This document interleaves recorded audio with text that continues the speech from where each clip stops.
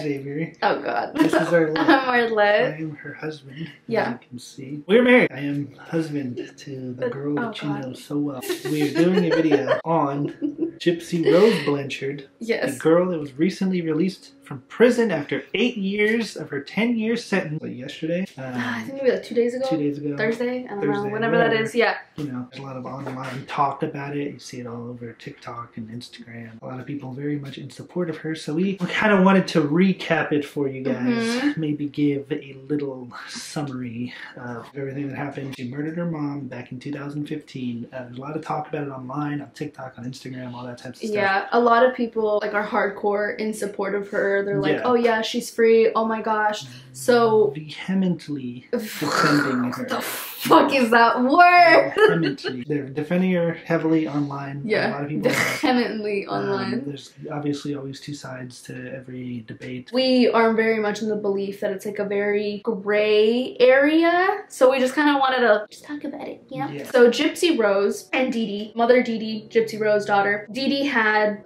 Munchausen syndrome by proxy. Essentially, where you fake an illness, usually to get attention. The by proxy part of the disease, Munchausen by proxy, is where she's projecting it onto her daughter. From a very early age, Dee Dee basically lied to Gypsy that she had all these diseases. As she grew, Dee Dee's list of her daughter's medical issues seemed to never end. She claimed that Gypsy had epilepsy, muscular dystrophy, leukemia, cancer, asthma, eye problems, hearing problems, and chromosomal defects, which she didn't fucking have. She also lied about her age. So she told Gypsy that she was way younger than what she actually was. Which was believable because Gypsy herself does look. And she has such a high-pitched voice. I don't know if any of you guys have seen the show, The Act. I've watched it twice already. I really, really like it. I think Joey King did a really good job at depicting how Gypsy Rose actually acted in interviews. Gypsy Rose has a very high-pitched, innocent, very kids-like sounding voice. Didn't she make her shave her head too? Yeah, she made her shave her head because, and that's seeing the interviews and you compare like Joey King, I just think that she did a really good job. When I was little, I could walk. You could? Well, that's what my mom says. And that my dad made fun of the way I walked or something. I don't really think he liked having a kid who was crippled, but I don't remember that. I was too little.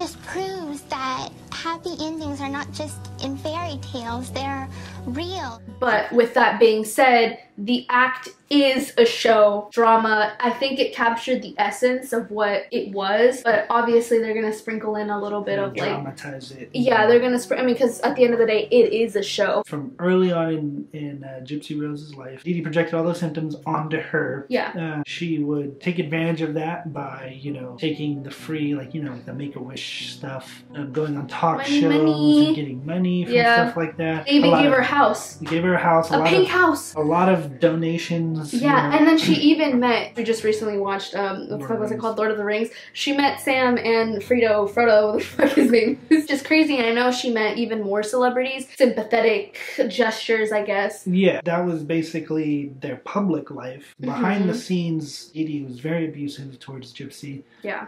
Anytime that Gypsy spoke out. Basically do anything against her mom. Against her mom, went against her, then she would retaliate, verbally abusing her, emotionally abusing her, you know, all the laundry list of all that types of stuff. Did you receive any other physical abuse as a result of running away other than what you already told the jury? Yes. What other abuse? Hitting, punching, starvation.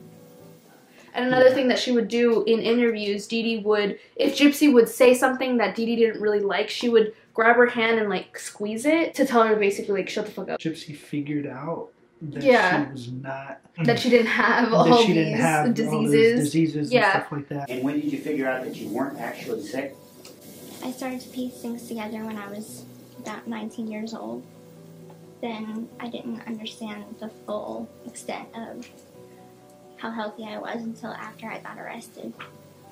Anytime she tried to escape or get away from her mother, her mom would retaliate. I believe there was one time where she like tied her down to the bed. And all that type of in the show, there was this one scene where she went to a convention and she was dressed up. She wanted to dress up as someone more her age. I think she knew in her heart of heart that she was a little bit older, but her mom saw her and she was like, no, you're gonna dress up in this princess outfit. Anyway, so she went to this convention and she met Wolverine. In the show, it depicted that they had this like texting and like it went on for months, but in reality that didn't happen. They met and then she tried to get a hotel and run away with him. And then that's when Dee Dee tied her up and that's when that whole thing like happened. So that was one thing in the show that they didn't get right, but again, I think it was drama purposes. Eventually on a Christian dating website, she meets a man named Nick.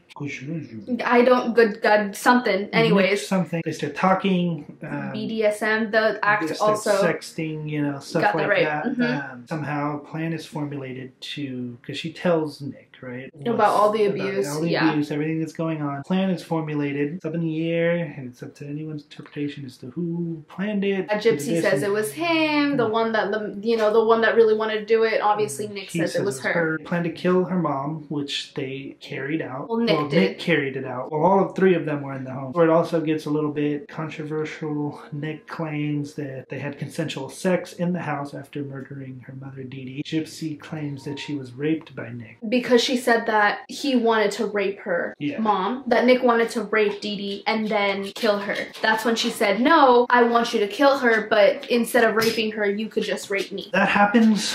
They run away. There's also like CCTV footages of them, Very obvious that it was them that did it. Yeah. Right? So then they find them a few days later. They get arrested. They go on trial. We're not going to go over the whole intricacies of the trial. Yeah. Gypsy gets 10 years. Nick gets life in prison. Here we are back to present day where Gypsy is got out earlier, released early from prison. Yeah, which is where we were talking about in the beginning, like the TikTok stuff. I see it all over the internet. People are very much praising her. Gypsy, saying they want to meet her.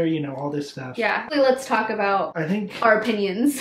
I think I can definitely sympathize with her and her situation. Yeah, for sure. At the same time, it also rubs me the wrong way to be propping up somebody that did something like that. Did something like that, especially when the details are so muddied. I mean, you can choose what you want to believe. I personally, the weird thing for me is like killing somebody and then having sex in the house. But I don't know. Maybe she could have very well been raped.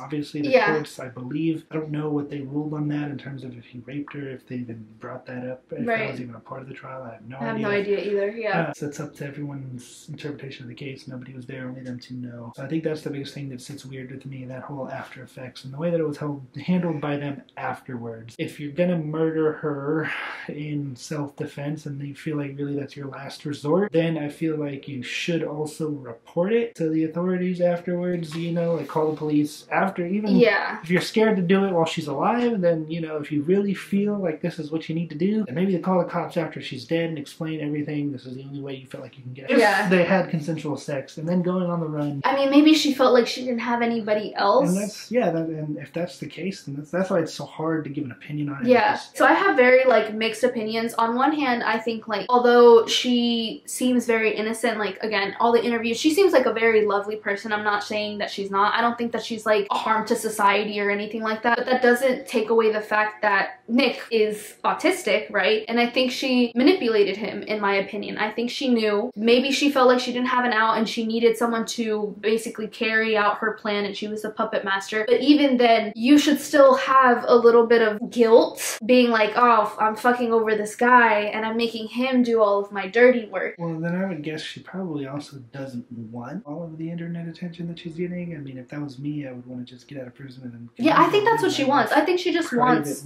a chill life. But I did see something on Instagram where she wanted to work with Kim Kardashian to change the justice system. So I don't know. I don't know. Maybe she will be a public figure and she will try to fight the justice system. I don't know. But in my opinion, I think Gypsy had a really hard life. It's really fucked up what her mom did to her. I just wish that she found another way out instead of doing what she did. I wish she would have told somebody, but I guess it's hard because your whole life, this is all you've ever known is just you, your mom, and you love her. But at the same time, it's but if you loved her, then why did you care? It's the whole situation is really fucked up. up. I just think that like 2 wrongs don't make a right. I just think it's just this whole shit show of things. I don't think that we should be like, oh my god, Gypsy's this legend type of person, because at the end of the day, she did do something that wasn't right. But I don't fucking know. I don't know. It's just such a gray area, like you said. It's just hard. We'll see based on how she reacts to all of this public attention, capitalize on, profit off of. But even if she does capitalize or profit off of, maybe she's trying to help people not go through the same thing that she was going through. Yeah, and I guess that it's all just going to depend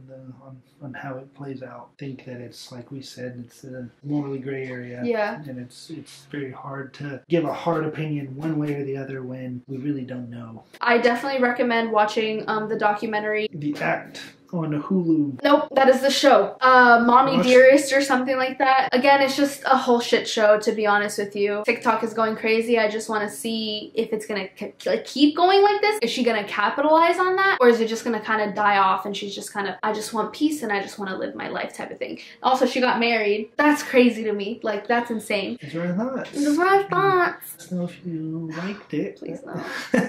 What do you think? I'd love to talk to you about it in the comments. Oh, or if you have a question for me, I can respond through her. Yeah. So, those are our thoughts. And let us know. Peace and love. In the comments below. In the comments below.